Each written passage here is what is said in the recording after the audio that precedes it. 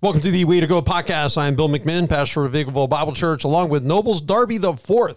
So appreciate it. And actually, Nobles came in and he spoke at the Concerts of Prayer breakfast this morning. So, man, appreciated hearing your testimony. So I thought, actually, Mark, our producer, said, hey, let's have Nobles come in. It's just, that's Mark, man. You're just standing around. He just like yanks you right in. Hey, come on in. Yeah. So, no, I loved hearing your story, and I think other people would like hearing it too. So, absolutely. Well, hey, Pastor, thanks for having me. It's an honor to be on this podcast with you all, just to really talk about what God has done. I'll be the first to admit what I'm about to share is no testament to anything that I've done, but really to the glory of God. You know, I love where Paul talks about in 2 Corinthians, if we boast, we need to boast in the Lord. Right. And so I give him all the credit for what I'm about to share. But just to give a little bit of my background, so I grew up the son of a preacher, the grandson of a preacher. So, faith and the Lord and, things of that nature have always been present in my life. It was a foundation that was laid at an early age, but I also played in a lot of sports, basketball, football, baseball. It was football ultimately that, took me to college, and I was able to really come to a place where my faith had to be tested, I would say, because growing up in church, it was one of those experiences to where, okay, I'm here and I know I love God, but how do I really apply what I'm learning in a way that where it makes sense now that I'm out on my own? Right. I'm an adult. I'm beginning to learn about faith, in new environments, new places. And ultimately, when I was away in college as a freshman, prior to me leaving to go to school, my grandfather pulled me to the side and just told me, son, you're going to need God to make it through college. Didn't know what he meant by that fully, but, he was someone that I respected immensely. I loved him as a second dad as well. And 2 weeks into my freshman semester, he passed away unexpectedly.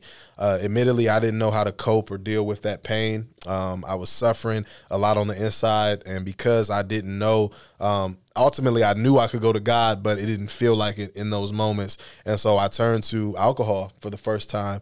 And really that opened me up to a world I never envisioned myself living in.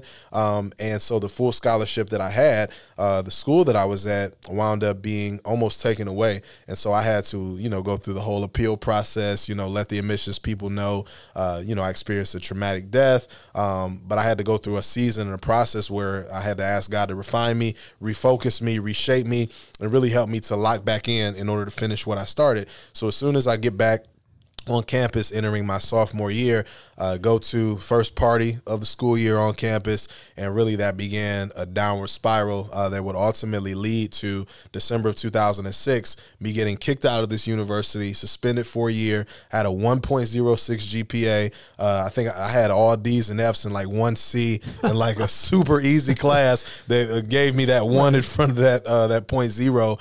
And it really just forced me to reckon with who I was as an individual and who I know, one, my family had raised me to be, but even more importantly, who God called me to be. And so there was a moment, and I'll never forget it. I was in my bathroom. I was just in a season of depression. I was battling a lot of suicidal thoughts. I had always been in great shape, just playing a lot of different sports. But I had just completely stopped working out, eating terrible, put on all this weight. And I'm in the bathroom, looking at myself in the mirror, tears streaming down my face. The wind and rain was beating up on the bathroom window. And I remember, as I'm crying, I'm looking at myself in the mirror, really disgusted at that point at who I allowed myself to become and who I'm looking at. But I remembered, my grandfather told me I would need God. And so in that moment, I heard his voice, audibly, and it reminded me, okay, even though I've fallen and have hit rock bottom, I can still pray. Right. And ask God to help me. And that's exactly what I did. I just asked God to forgive me. I told him, Lord, if you give me another opportunity to get this right, I'll serve you, live for you the rest of my life, commit my life to do your will. And in that moment, I felt as though God had given me another chance. The weight of the world literally felt like it came off my shoulders, and the rain stopped outside and the wind, and the sunlight came beaming through the window. And it was almost like God smiled on me in that moment and let me know, son, I hear you. You know, kind of like that moment. I liken it to when John the Baptist baptized Jesus, and, you know, the dove came down, the sun hit. It was just one of those, not that I'm Jesus by any stretch of imagination, but, you know, it just felt like God had really allowed me to experience his redemptive power in that moment. And so from there, you know, that opportunity to get it right, I re-enrolled at a community college, made the dean's list. So, you know, I'm back focused. I'm getting straight A's. I'm living back up to the potential I knew I could. I re-enrolled at a 4-year university, got my degree, walked the stage. No more sports, though. No more sports. Sports was over, at least playing at that moment. Gotcha. But, you know, I always felt called to sports ministry. And so fast forward, you know, a few years later, you know, that was 2012 that I graduated. 2018, I came into an organization I work for now, Fellowship of Christian Athletes, where we as an organization that's global leverage the platform of sport as a way to share the gospel. But not just sports ministry, I felt called to pro ministry specifically, because I had visions and dreams of becoming a pro athlete. We had pro athletes in my family, and I saw, one, how tremendous of a platform they have, but I also saw how devastating of a platform it was without the Lord. And so I wanted to see myself in a position where I would do pro sports ministry. And for the last few years, couple of years actually, I've been blessed enough to serve as Co-Chaplain for the Cleveland Cavaliers. And recently I was named Co-Chaplain for our Cleveland Browns. And so now I'm directly using the testimony and the experiences God allowed me to overcome for his glory, so that I can testify and speak of his goodness when I'm in front of pro coaches and athletes, and let them know as well, listen, there's no mistake that you can make, according to Romans 8, that would ever separate you from the love of God. And so, you know, I'm just thankful that God has me here sitting with you guys today to share this testimony and really prayerfully inspire hope to someone. If you're listening to this and you feel as though you've hit rock bottom, Jesus is as close as the mention of his name, and he died to save your soul. No, I agree with that 100%. Now, going back to that bathroom experience, you know, where you feel like you've hit rock bottom. Now, hearing your testimony too earlier, so you're in sports 1 year, you got reinstated into the scholarship program. So now you're coming into your sophomore year, right? Correct. In your sophomore year, then you kind of get the boot out of that scholarship program. So now you're home. How long were you home before you hit that? You know, so you're partying. You, like you mentioned, you were waking up at 3 and 4 in the afternoon. I mean, alcohol had a huge hold of your life, would you say? Definitely. And admittedly, I had never, like I said before, I had never drinking alcohol. So, you know, when you've never experienced something before, you don't know what you have the tolerance for either. And so once that, you know, box was open, it was like, well, shoot, if I'm already doing it, I might as well, you know, continue to revisit this. But it was really just from, I was hurting. I was suffering. I was depressed, you know, and I admittedly, I knew I could go to the Lord. But again, it was one of those things where it had to become real in that bathroom experience for me to really be broken, you know, where David talks about God creating me a clean heart, renew that right spirit within me. And so it was really about a 2-year process that I went through this, because I came home 2006. It wasn't until 2008 that I re-enrolled at that community college. So I went through almost a 2-year process of God breaking me, reshaping me, remolding me in his image and his likeness, ultimately for me to experience his grace, that I could get back in the race, so to speak. I bet your pastor dad had a few words to say too. Absolutely. Hey, listen, you know, my dad was never much of a hellfire and brimstone preacher, but I definitely felt the wrath of God as he was beating on that bedroom door, you know, telling me, son, you got to figure it out. But, you know, one of the things that I love about my dad, and if my grandfather was still here, he would have been the same way, the patience and the grace of a father, right? You know, I myself am a new dad of a beautiful, soon-to-be 5-month-old baby boy, Nobles Charles Darby V, who we affectionately call Cinco because he's number 5. And this is cool because today is Cinco de Mayo. Yeah, it is actually. Yeah, so son, this podcast is for you. You'll hear this when you get a little older. But you know, being a dad myself, I've understood grace in ways that not being a father, you know, I couldn't understand. In the same way that Christ looks at us while we're, quote unquote, figuring our world out, he extends grace. He extends patience. Right. And that's exactly what my natural father did, just as my heavenly father. And I'm learning how to apply that same grace and patience as I am now a father. Right. And so, you know, without that patience and grace, I know I wouldn't have gotten back to where I needed to be. But he was so... You know how it is. I mean, I'm a dad, and I had adult children too. Not all of them were doing the right things, and so I know, like, you didn't say it every time, but you had to have, hey, here's how it is. This is the way life is. So you're talking to him, you're praying for him as a parent. You're praying for your kids. So you know your dad, your mom, your grandfather ahead of him before he was here, and who knows, he's probably praying for you in heaven too. Just praying for you, lifting you up, and then finally it dawns on you. Yeah, see the light moment of, and kind of like when the light is shining, it shows our darkness too. Yeah.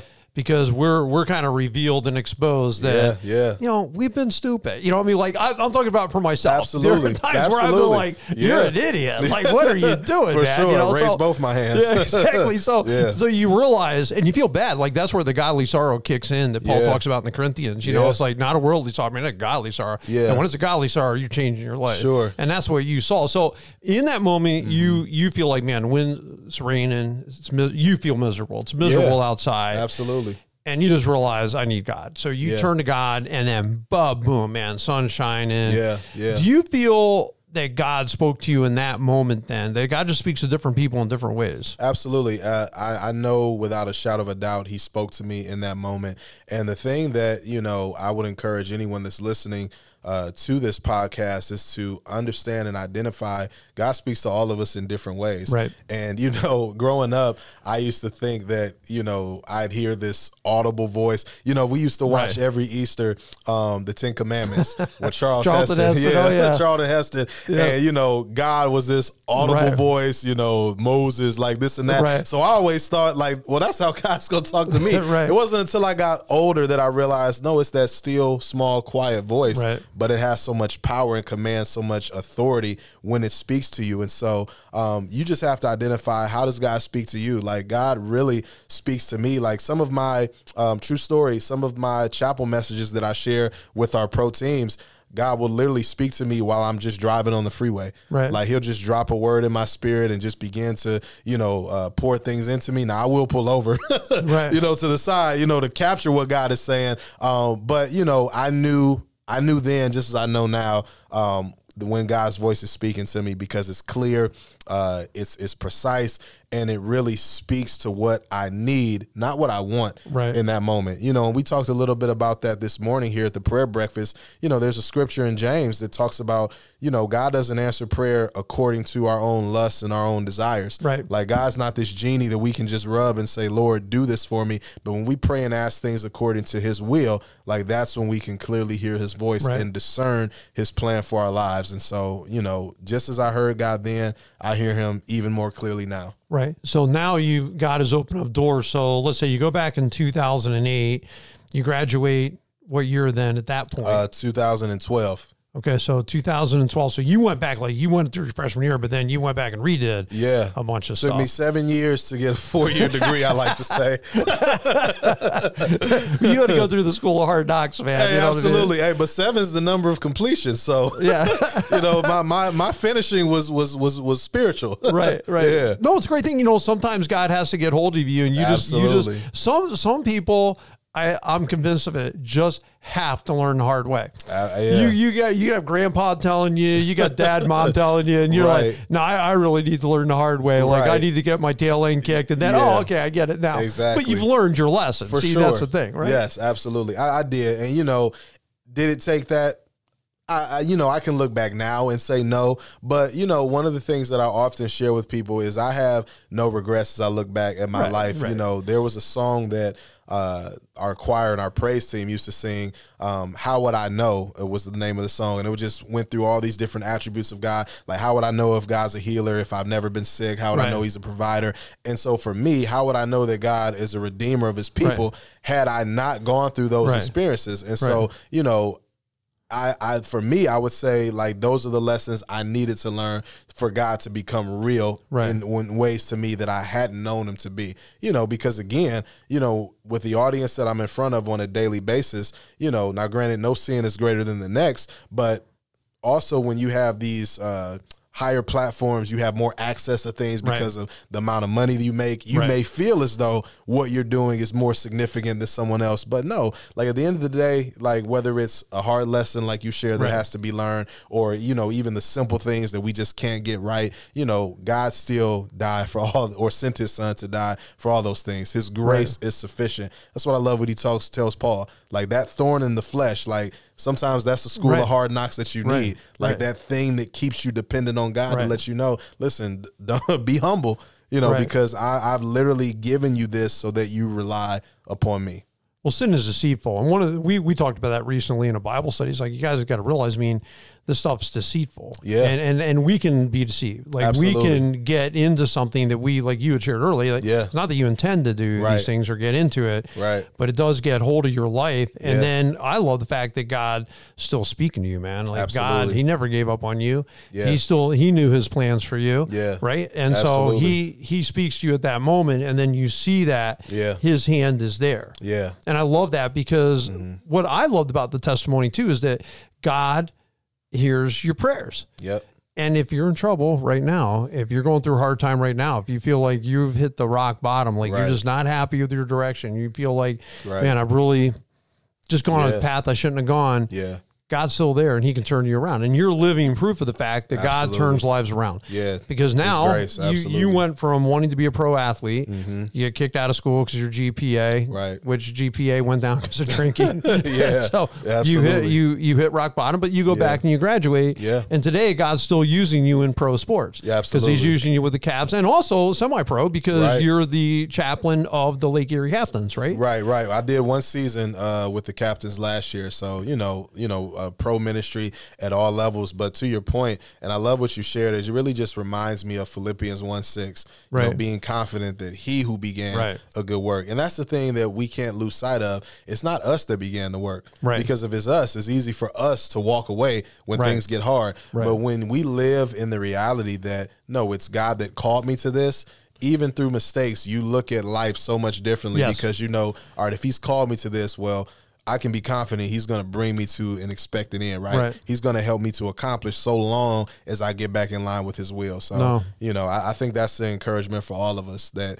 if he started it, he's going to finish. It's a huge encouragement. And one of the things that I've seen in ministry is you don't want to lose sight of your mission. So for you, let's say you come in to sports, and when you're a teenager, you want a platform because you want to share Christ, and this is your heart. Granddad's a pastor, dad's a pastor. You have a heart for the Lord, and you want to share that. You go into college, grandpa dies, kind of lose sight of that mission. Like, this is what I'm here. This is my purpose. God redirects you, reroutes you, despite yourself, right? I mean, a lot of times God reroutes us despite ourselves. But as you continue on in ministry, one of my encouragements is, as you said, don't lose sight of that mission, man. Because it is the thing. I know, as being a pastor for decades at this point, the things that have kept me going is mission. It's like, Bill, I know it's a hard day, and there are days you want to quit. There are days you want to throw in. I think anybody who's doing anything, there are days, man, when for real you want to hang it up and just say, that's enough. Absolutely. That's enough of this. And the thing that keeps you going is mission. Absolutely. Right? No, you know, I couldn't agree more. And our mission as an organization, just coming back to the Fellowship of Christian Athletes, is to lead every coach and athlete into a growing relationship with Jesus Christ and his church. One scripture that we often reference, because we're a disciple-making ministry, Matthew 28:18-20. And I love what Jesus says. Like, he starts off by saying, listen, I've been given all authority, so therefore go. Like, I think that as believers, you move differently and operate differently when you know God's given you his authority. Right. And so, you know, again, as you shared, I wake up, you know, tired some days, you know, especially being a new father and the demands that come with having, you know, a soon-to-be 5-month-old baby. But at the end of the day, you know, I'm reminded, okay, well, I can't be off. Like, you know, because if I'm off, there's someone that will not hear God's word, because it's not about us, right? It's God working through us, but we have to remain available, yielded, and willing vessels for his word to flow through us, because sometimes we're the Bible that some people may ever read. They may not pick up this physical Bible. So if I'm so into myself that day and I don't feel like it, you know, then I may be costing someone an opportunity to encounter Christ. Right. And so I believe that, you know, like you shared, Pastor, when we stay focused on mission, it keeps us focused on God, his assignment for our lives, and those he's called us to serve. Right. Yeah, I talked about it last week, actually, which I didn't always think about this when I was on a work crew, but I was more part of the church than I was the work crew. And when I was growing up in my neighborhood and people were offering you drugs, people were offering you, dirty movies. Hey, come watch these dirty movies. My dad. Right. No, I was more part of the church than the neighborhood. Yeah, I was part of the neighborhood, but I was always part of the church. Sure. And so you got to realize that, no, I mean, I'm part of the body of Christ. I'm God's people. Absolutely. And kind of living it that way. Like you said, that's the story sometimes that people need to see. And I appreciate, I'm sure you're on social media too. I see some people do a great job with just being out there. I mean, they're just, they're not afraid to say, hey, I'm a believer in Jesus Christ. This is what's going on in life. Or for us, hey, it was a National Day of Prayer today. Or, absolutely. I heard the speaker today at church, and just putting this idea in people's heads that, hey, you know what? There's something more out there. Well, hey, I love what you just shared, because you really threw me the lob, to use a basketball term. My approach to ministry and life, it's my 4 R's. One, I got to be righteous. We have to live according to the word. We can't hold others accountable to a standard that we ourselves aren't living up to. Second, you got to be real. You got to be transparent. Right. One of the things that I often do is I leverage this testimony in order to say, hey, listen, I've made mistakes, but God's grace is still sufficient. So I want to be real about where I've been, but also real about where God has me now. Third, I'm going to be relatable. I understand as a younger guy, Paul says, we be all things to all men so that you might win some. So, I'm in these locker rooms, I'm at these games, I'm, on these college campuses. I don't have to compromise who I am as a believer in order to fit in. No, I can show up as my authentic self. And I trust that the light of Christ is going to shine so authentically through me. It's going to be engaging to lead people to want to know, man, there's something different about that guy. What is that? And then that's an opportunity to share Christ. And then last, to be relevant. There's a way to still be culturally relevant without, again, compromising who you are, but utilizing what's going on in culture and shifting it and pointing to God's word. So at the end of the day, that's my approach and that's my philosophy, in order to keep the main thing the main thing. I love it. We'll put those R's out there when we come to when we put the podcast up. I'll make sure that we write those down, but I agree 100%. In my world, I'm a photographer as well as a pastor. I don't do it I do it as a hobby thing, not as a money. I do sell prints. I do have stuff hanging around out in restaurants in the area and stuff like that. But I've met a lot of people. Yeah. They're doing a lot of hikers, a lot of kayakers, a lot of photographers. I don't come right out and say, hey, by the way, I'm a preacher. Because I already know everyone's got their concept of what that looks like or what that is. And they're going to pigeonhole me somewhere. Eventually, I was one guy, I kayaked with him, hiked with him, 6th time out. What do you do, man? Are you like a teacher or something? I said, well, it rhymes with that. There you go. There you go. But you know what? They didn't care. Right. None of those, we still all hang out. There's another guy I said, what do you do, man? You said you work in your office. What do you do? I said, okay, you've met me a couple of times. I'll tell you about it. He goes, oh, okay, cool. You know what I mean? He still talks the same way, still is the same way. I don't want these people changing because I just want to know them for who they are. So then as you get to know them. I love it. Right. Hey, listen, one of the things, so in FCA, we have a discipleship curriculum called E3, stands for Engage, Equip, Empower. So it's really a series of 12 pillars, 4 within each E, that we teach on how to disciple. Well, one of the things about discipleship is before I can share the word with someone, man, let's break bread. Let me find out about you, your family, your background. I don't want to just run up to someone and be like, hey, do you know Jesus? That's going to be a quick turnoff. And so the best relationships from a discipleship context are those that are life on life, right? So I'm sharing my life experience, you're sharing your life experience. Eventually it's going to lead us to a point like you shared, hey, what do you do? Now I can do that. Like with my social media, to what you mentioned, if you go on there, you'll see obviously my love for the Lord because I leverage that platform, but you also see my love for sneakers. Now, admittedly, I'm a huge sneaker guy, but it serves me well, in those spaces because that's all the athletes talk about. That's what they wear. So you know what I call it, Pastor? I call it Gentile bait. Right. And so, because they're gonna see something that's relatable, right? Be like, oh man, you got those, you got the new Jordans, whatever the case may be. Now that we've met on a level playing field, like, all right, we're talking about shoes. I'm breaking down those barriers. Eventually, we're going to have more meaningful conversations. Well, can I just say something? I love the fact that you just used the word sneakers. Yeah. And you're from Ohio. Oh, absolutely. I love that because it's all tennis shoes. Where I come from in the East, it's always sneakers. You come out here, so I'm wearing the sneakers. Oh, are you sneaking around? Right. What are you doing? Like, they're making fun of me, you know, for using it. I'm like, you just used the word. Sneakers. I am a sneaker head. I love it, man. Sneaker head. Yeah. I love it. No, as far as I'm concerned, it's a sneaker. It's not a tennis shoe. I don't play tennis. So. Right. I'm with you. I'm with you. I'm like, I call them sneakers too. So, like, I'm glad I met a fellow Ohioan who also uses the same word. Absolutely. So. Yes, sir. But no, I do agree. I think there's got to be a relevance and a relatability. You can't be so out there where everyone's like, I can't even connect with this person. Right. Like, we have no common ground. So I have one dude, he found out I was a minister or whatever. And so I was just talking to him online because he like raised me and bust my chops pretty much every day. And so I talked to him. I said, hey, listen, man. I said, when we go out kayaking, I'm starting to put a kayak in. I said, anytime you want to jump in, I'll bring an extra kayak for you. Yeah. He goes, dude, I'm totally down, man. I'm down. I'll come out with you. Because, again, he doesn't mind that because we've related on other levels. We've already hiked together. We've already met and taken pictures together and just done stuff and explored different areas and stuff like that. So we're in contact. I mean, there's certain people, dude, I'm in contact with them pretty much every day. Yeah. Just the unchurched, just out there. We're talking all the time. So, yeah, I think you have to have that. But eventually, I'd love to see that program. You're talking about those 4 pillars. Yeah. Like, and what was that? Who did that again? So this is through FCA, Fellowship of Christian Athletes. Yeah, this is our E3 discipleship curriculum. Engage, equip, empower. Yeah, and it's online. FCA.org. You can /E3, and it takes you right to our discipleship curriculum. I'm going to check it out because I think of FCA, like a lot of these programs here, they're meeting with the kids in the school. I don't know if they're going through the E3 per se. No, they definitely are. They definitely are. And so our Ashtabula County Director, Ryan Neville, shout out my brother Ryan, leads all of our FCA ministry here, does a phenomenal job. Doing a great job. Yep. Yeah, discipleship is very active and prevalent in all the schools that FCA is in